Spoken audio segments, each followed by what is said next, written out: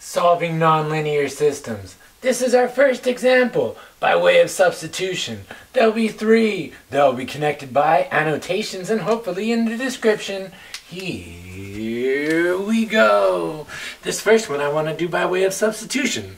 And you're like, why? Because elimination's out the question, because this y is singular and that one is of multiplicity too. So here we go. If this is equation 1 and this is equation 2, what I want to do is I want to solve 2 for y. I could also solve it for x, but what's next? I have y is equal to x plus 1. Fun.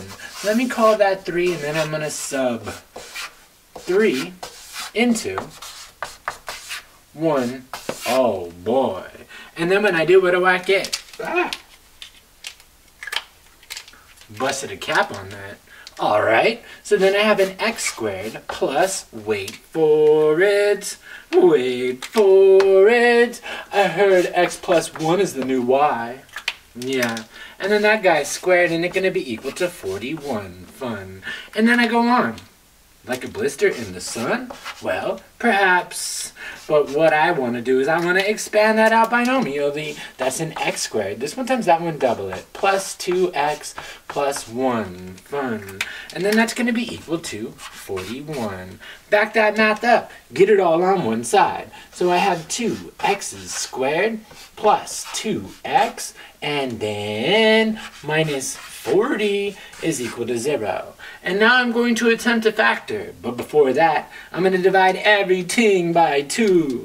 I divide u by 2, u by 2, u by 2. And when I do, I have an x squared plus an x minus 20 is equal to 0. Now I'm looking for the factors of 20 that subtract to be 1. Are there any? I bet there are. There's... Gotta get that.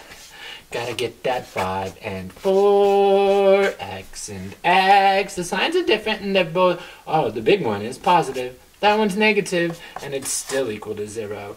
And then I'm gonna take it to the top. Because what does that say? That says that my x is equal to 4 or minus 5. What am I gonna do with that? I'm gonna break it up into 2 cases. Just in cases you can't see that. Yes, you can, man. I'm going to let x equal 4. And I'm going to plug it back up into the original. Which one? Probably 2. It's nicer. So then I have y minus 4 is equal to 1. Fun. So then y is equal to 5. So what does that mean? That means the point 4, 5 is in my solution set. What's next? I'm going to do the other one. Here, I'm going to let x equal a minus 5. And when I do, I'm going to have a y minus a minus 5. That's going to be equal to 1. Fun. And then y is plus 6 is equal to 1.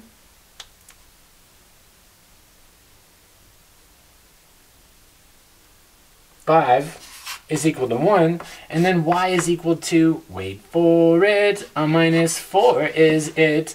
So my point is a minus 5 minus 4. Sure. Now this makes sense if we were going to go and we were going to graph these two guys. This top one is a circle whose radius is the square root of 41, which is in between 6 and 7. This bottom one is a line. Whose line is it anyway? And y equals mx plus b. It's this line. So let's go and let's graph those two guys. That top one is a circle centered at the origin whose radius is in between 6 and 7. I know that's not a perfect circle, but this is a sketch. And now I'm going to sketch that line. It starts at 1. And then it goes up 1 over 1. And then I connect the dots. La la la la. Connect the dots. And if this wasn't a crude example, this would be 4, 5. And this one would be minus 5, 4. When I say this one, I mean the intersection between that line and that circle. Non-perfect circle.